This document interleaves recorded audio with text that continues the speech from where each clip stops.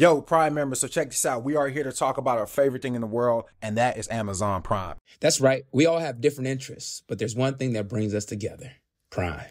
As members ourselves, we found ways to maximize our Prime benefits to get the most out of our passions. From fast and free shipping, streaming of movies and music, and even exclusive deals and discounts, Prime has it all. And what's great is that you can use all of these services to elevate your hobbies and interests. Whether you're a bookworm, a fitness fanatic, or a gaming guru, Prime has something for everyone. I promise you that. So go ahead, explore and indulge in all that Prime has to offer. We promise you won't be disappointed. Time to get more out of whatever you're into. Prime. And that's that on that.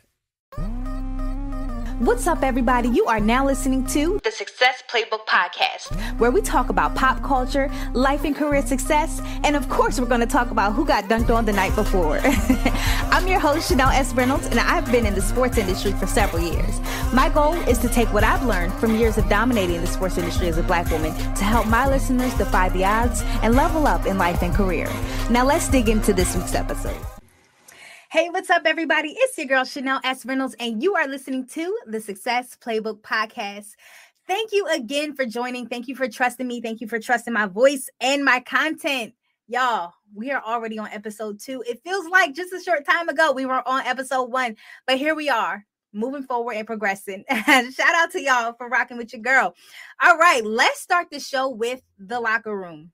I am certainly proud of this individual. Don't know him personally, but shout out to you, big homie, LeBron James. For those of you who don't know, LeBron James has become the first active NBA player to be named a billionaire by Forbes. I don't care where you are. Let's just take a moment and clap it up for King James. Y'all, this is amazing. This is record-breaking. This is astonishing. Shout out to the Black King, LeBron James. LeBron is definitely... and he's everybody's one of their top players. If you say that LeBron is not one of your top players, then you are a bona fide hater, and I do not trust you. If you don't root for LeBron in some shape, way, or form, whether it be on the court, through his philanthropic duties, through some of whatever it is that he's doing out there in the community, whether it be making a voice, being a driver of social justice, whether it be in the realm of education, whatever it be, he has his hand in several pots. So if you can't pick a pot and clap for it, if you can't pick something and be happy for him about it, you just a hater. You a hater. You a hater. Shout out to you, LeBron. We're going to get LeBron on the podcast one day. Don't ask me when. Don't ask me where. Don't even ask me how. But just mark my words. It's going to happen. LeBron and Savannah. Because you got to clap it up. That's his rib. Shout out to LeBron and Savannah. Can we just take a pause there for Black love? Can we just take a pause there for a good, wholesome family? Can we just take a pause there just to soak in the ambiance of Blackness? I love it. I hope you're enjoying this week's episode so far. If you haven't already, be sure to grab your copy of The Success Playbook, written by yours truly. This book shares with readers some of my secrets to success, including understanding your power, being intentional, unleashing your beast mode, and my ultimate favorite, the art of taking L's.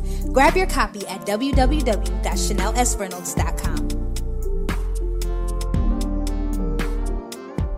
All right, let's pivot into our hot topics for the day. So for those of you who don't know, hot topics are where we discuss culture and current events happening in the media. The first hot topic, the only hot topic actually, today's hot topic is Netflix. So if you haven't heard, Netflix has actually went ahead and canceled the various different channels that they had to address historically marginalized groups. Okay, let's backtrack, because I know that on the last episode, you'll hear me say the term like historically marginalized groups, people of color, or I'll name the specific group in which I'm trying to address, because I don't use that word minority. My homeboy, Rashad Lambert, shout out to Rashad from Philly, founder of Forbes of Culture. Shout out to Forbes of Culture. My homeboy Rashad Lambert wrote an article for Forbes that was titled, "I am not a minority." I'm very intentional about not using that word minority. There is nothing inferior about me. Minority to whom? Minority to what? Minority where? We're canceling that word minority. We're not using that word to address groups. Let's call out the group, or let's use terms like historically marginalized people. Let's call out the group, or let's use terms such as people of color. I am not using that word minority. I haven't used it in years, and I advise you all to do the same. It's even to the point where even like if I get to see like some sort of press release for whether it be my company or any nonprofit boards that I'm on, like I will literally, and they've known they start to use other words now because they know that that's something I don't really like to communicate, is that word minority. I'll say, hey, who are we trying to address here instead of using that word minority? Are we talking about women? Are we talking about African Americans? Are we talking about the Latinx community or Latino community, however you identify? Who are we trying to address here? Let's call it out, because we're not using this word minority. Let's not hide behind this big word so that people have to search and figure out what we're talking about. No, let's say it with our chests. Let's identify who we're trying to address, and let's not call them minorities. So that's just where I stand. I know that was a long rant, but hopefully you get the picture, and hopefully you all start to adopt that concept as well, because again, shout out to Rashad. I love the article that he wrote for Forbes. Okay, going back to Netflix. So Netflix has ended they've dismantled their accounts, their social media accounts, and their efforts that were driven by historically marginalized groups to champion diversity at Netflix. So I don't know if you remember accounts like Strong Black Lead. It was a Netflix account, but it was powered to amplify Black voices, or even the things like Cantoro, which was for the Latinx or Latino community, or Golden, which was for Asian American and Pacific Islander community, or Most, which I believe was for their LGBTQ plus community. So all of those efforts that they've implemented a couple of years ago have now ended. All of those people, all of those historically marginalized people, those people of color, all of those writers, all of those creatives are now out of a job. So let's take a look back at timing. Okay, so these efforts were implemented a couple years ago. What else happened a couple years ago? Oh, that's right, the murder of George Floyd. Now, I really hate to assume this, but it is what it is. It seems like Netflix implemented this thing to support these groups around the murder, around the timeline of the murder of George Floyd, which was the right thing to do. It seems like they woke up in that moment and they said, let's make some things right, and let's make sure that we're amplifying these voices. But 2 years later, it's now gone. And you pulled the plug, and all these people are now unemployed. So I have no reason. I have nothing else to think, but it was performative. And Black people, we called it out a couple years ago. We said, all right, y'all doing all this, but is this going to exist in a few years? Y'all are doing all this, but is this even real? Is this even genuine? Do y'all even care about us? Or is this like for performance purposes? Netflix is giving performative. Netflix is giving, hey, let's do this for the time being. Oh, it's too much now. Oh, we can't afford it anymore. Okay, we won't put any more resources into this thing. Oh, and by the way, you're fired. Netflix is giving you never cared. Now, I know that's not the case because you have some big DE&I powerhouses that work at Netflix. So what I'm trying, I like to assume positive intent. I like to assume the best case scenario. So what I am assuming in my head is that this is a strategy to build something bigger and better. Don't ask me how, don't ask me what, don't ask me when. This is a strategy to build something bigger and better for your historically or for your diverse programming for Netflix, to amplify these historically marginalized voices. Because what I refuse to believe is that this is something that you all implemented just for the time being, and you think that that little 2 years of work was enough. So you stopped putting resources in it. I refuse to believe that. I totally refuse to believe that. So Netflix, please prove me. Yo, Prime members, so check this out. We are here to talk about our favorite thing in the world, and that is Amazon Prime. That's right. We all have different interests, but there's one thing that brings us together: Prime.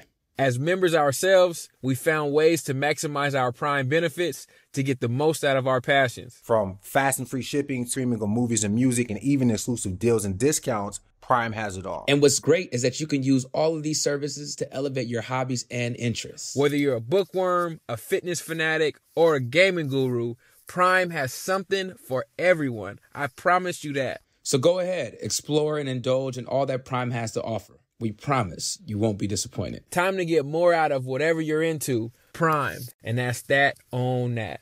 Right. Netflix, please prove me right, because I'm standing with y'all, Netflix. Now the world, look, you can go on LinkedIn and the people are not happy, but I'm standing with you, Netflix. I believe that this thing is going to turn around. I believe that you all have something else up your sleeve for diverse groups, for diverse communities. I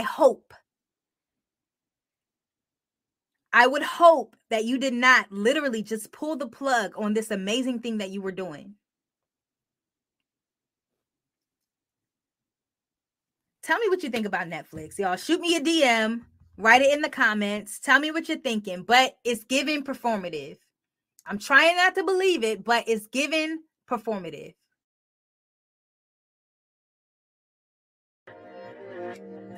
Here's the thing. We're all going to go through failure.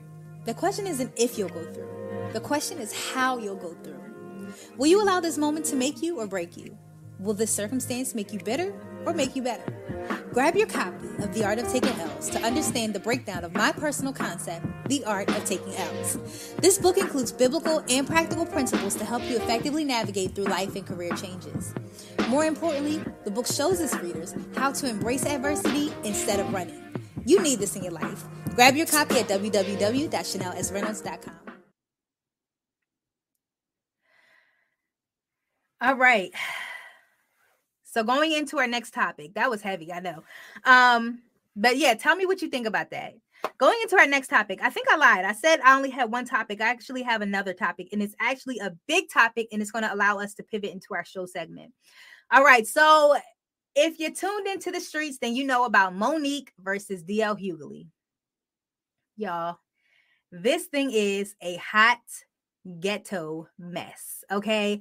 This thing is a hot mess, and the world has sat back and witnessed this hot mess unfold before our eyes. So I'm just going to give a brief summary. I'm going to summarize everything. I'm not going into all the details. If you need to research it, that's fine. Do the research, and then I'll just give the high level recap notes. Okay, so Monique and DL Hughley were on a lineup together, a comedy lineup in Detroit. Now, I guess there was some disconnect as to who was to headline the show, who was to be the headliner, whether it was DL Hughley or Monique. Now, I do believe that this was a disconnect from the promoters, okay? None of the two parties had anything to do with the disconnect, to my understanding, allegedly, okay? So Monique took it upon herself to use her time that was intended for comedy to go on stage and to bash DL Hughley. And she just went in on him. I'm not going into all the details into what she said, but she just went in on him. Okay. And it was all from the root of hey, Monique don't open for nobody. Basically, put some respect on my name is what she was saying. But she said it to the crowd. Okay. And she said it toward DL Hughley. She hadn't had a conversation directly with DL, allegedly, to my understanding. She hasn't had a conversation with DL about it. But she went to the crowd, addressed DL to the crowd, got them all fired up, talked about everything, talked about him, his family, his dog, whatever. Okay.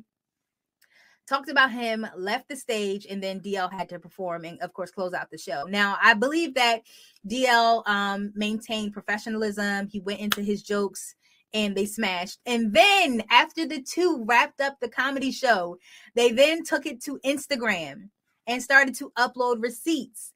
And one is uploading this documentation that says they're the headliner, and this other person is uploading this documentation that says they're the headliner. And they're just going literally back and forth.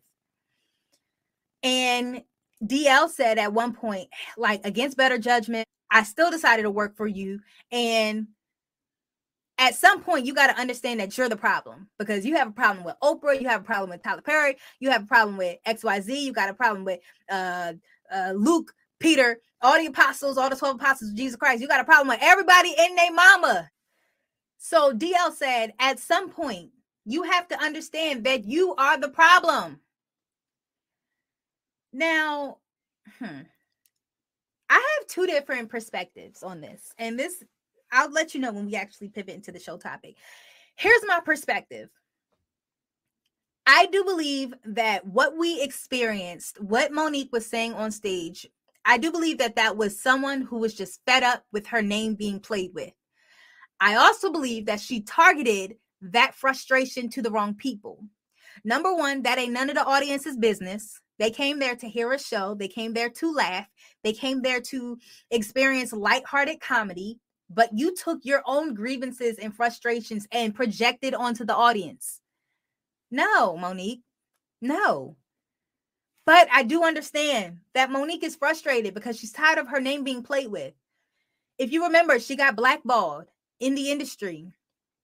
She's had these issues with these big name African-American figures, the Oprah Winfrey's, the Tyler Perry's. So she felt blackballed.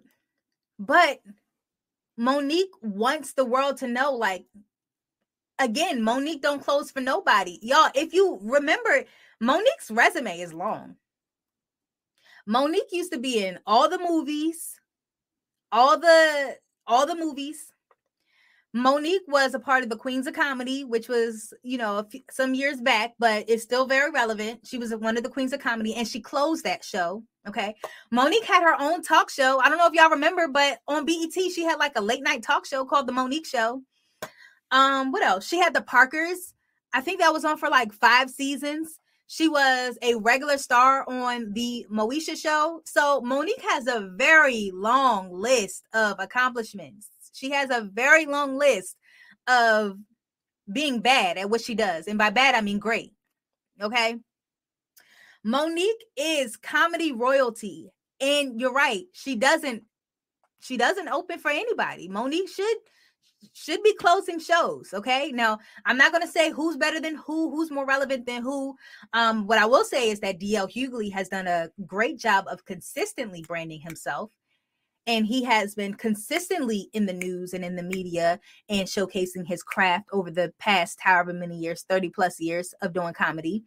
I will say that DL Hughley has also had a longstanding show. He's a radio personality. He's an activist. He's, again, done an amazing job of continuing to reinvent himself with the times, right? But again, I'm not saying who's better than who. But although Monique was frustrated, I do believe that there is a time and a place for everything. I have to admit, like, when I first heard the story, I was thinking like, oh my God, here we go again. Really? Monique, you doing something else? Like, they put you on a platform. They allowed you to do comedy. How you fumble this bag? What you do? What happened now? But I did have to take a step back because it made me think about how whenever any sort of like diverse group, whether it be a woman or a black woman or a black person, however, whenever we advocate for ourselves, it's looked at as negative. Even if you do research and you look into some of the civil rights movements and you look into some of these big movements that cause great change for these different groups, a lot of these movements are named riots online and in our resources and in our books.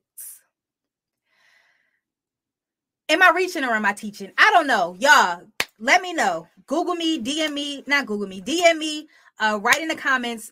Let me know. Am I reaching or am I teaching? Like when I thought about that and I was like, oh, here we go again, Monique. I had to take a step back and I had to think like, this is the wrong way to go about it, but she's fed up. She's advocating for herself.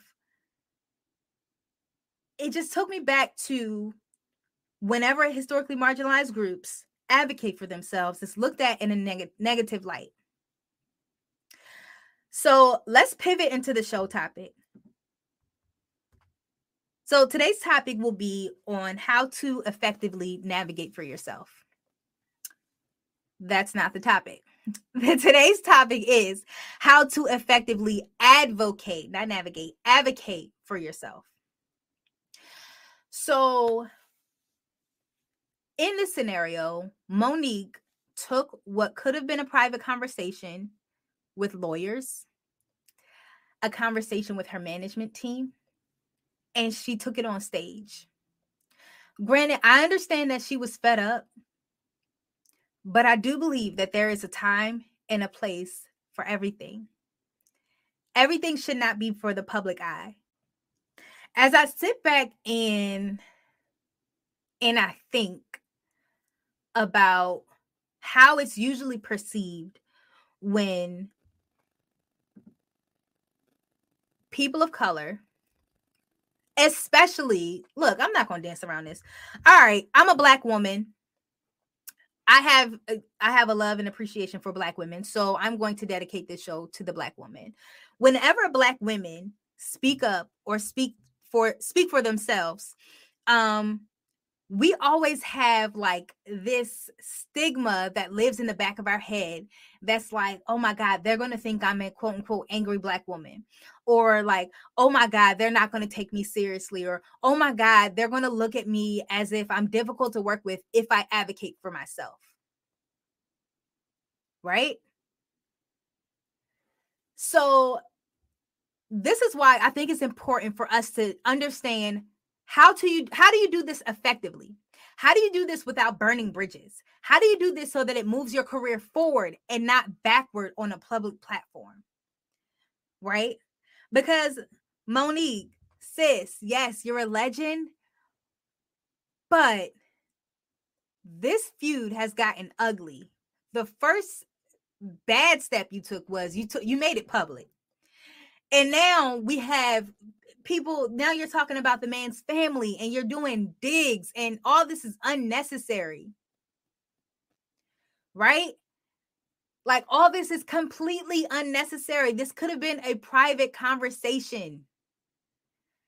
And when I first saw Monique on stage, like I was excited. Like I didn't know it was going to be a bad report. I was excited because the world had blackballed her.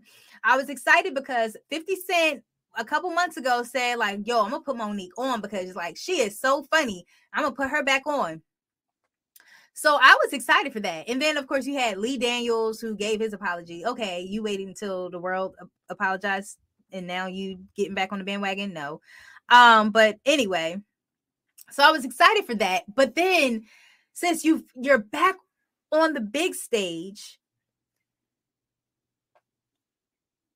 and you allowed your emotions to fumble this bag, because I don't care who's right. I don't care who's wrong. The world is now looking at how Monique dragged DL Hughley on stage. Like, y'all, in business, you have to, for the most part, you have to check your feelings and emotions at the door. Like, whenever I encounter what I know is going to be a tough conversation at work, I usually try to schedule it out because I want to give myself time to get all my emotions out. I don't address things when I'm in an emotional state. I don't address business when I'm emotional about it. I don't address grievances or any communication, like any disconnects that I have with any of my teammates at work or outside of work and organizations that I'm a part of. I don't discuss things when I'm in an emotional state. When I'm upset, when I'm hurt, when I'm angry, I do not address it. I give myself time, walk it off, go walk around, go think about all the assumed positive intent. I take myself through that thought process. And then once I get all the emotions out of it, then I address it. And you know what I address it with? Facts. I address it with things they can't deny. Whether it be data, whether it be numbers, whether it be historical events. I bring back examples. I don't address things when I'm in an emotional state. Because what does that do? What does that do besides make you look like you cannot handle business? And especially as women and as Black women, we have to be really, really we have to be really conscious of that. Because everywhere you turn, they're looking for an opportunity to say, see, that this is exactly why. This is exactly why. So, yeah. Again, I'm not saying who's right, who's wrong, but what I am here to do is to teach you, to teach all of my listeners, whether it be man, woman, boy, girl, whatever, teach all of you how to effectively advocate for yourself.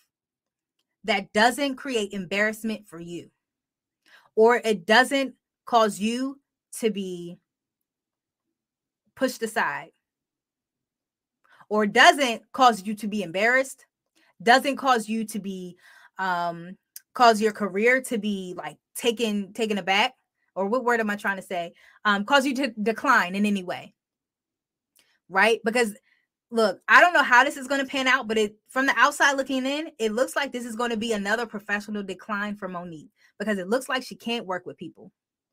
It looks like she doesn't know how to handle business effectively, because sis, everything isn't going to go your way. It's not. You win some and you lose some. And let's take it back. Y'all,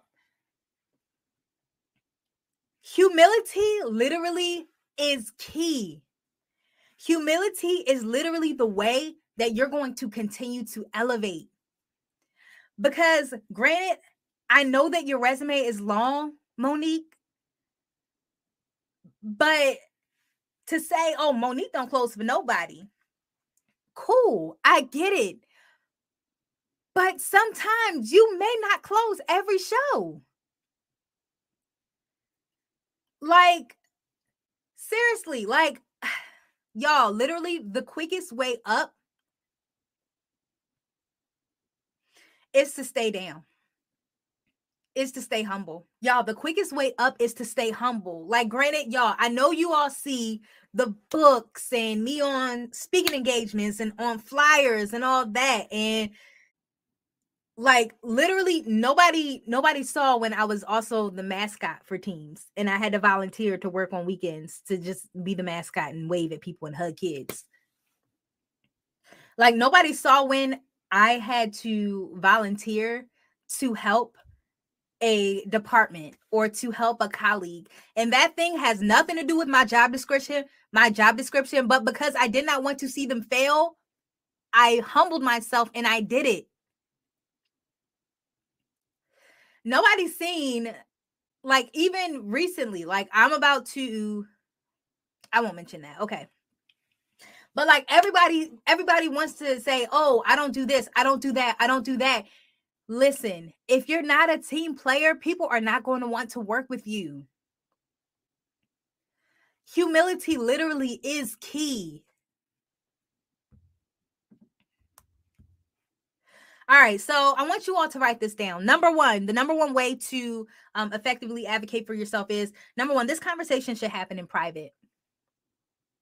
This conversation should happen between you and that direct stakeholder who is going to dictate the outcome. Whether it be your boss, whether it be in Monique's case, her lawyer, or whether it be her agent, the performance individual, the promoter. This conversation should happen in private with the immediate stakeholder that's going to dictate the outcome. One example I can give is, I remember for years I was advocating for my staff to get this one particular thing that I really wanted them to get. And I was advocating it to my vice president, who I reported directly to at the time. I was reporting directly to my vice president. And, I had everything lined up. I would always approach him with the statistics.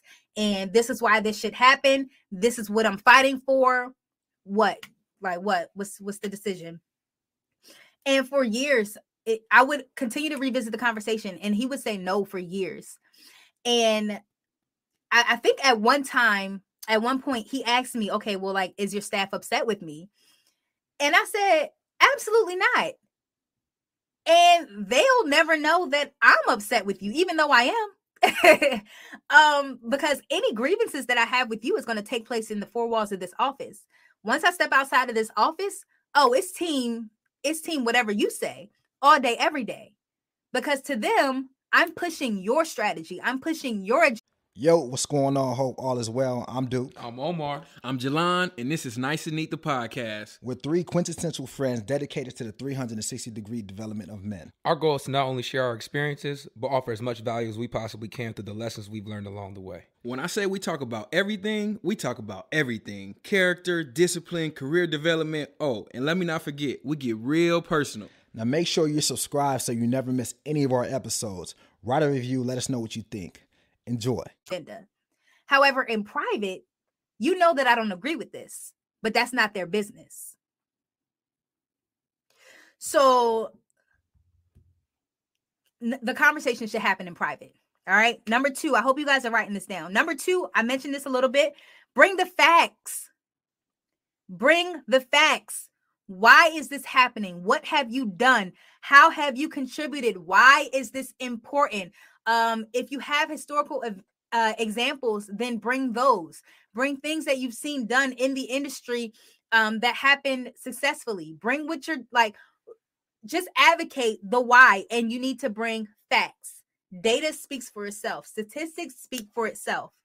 If it's happened before, that speaks for itself. Okay, so bring the facts. Number three, go in knowing what you want from the conversation. Okay, you should already know the ending point. You should already know what exactly it is that you want, the outcome that you want, so that you can communicate that clearly and effectively to that stakeholder.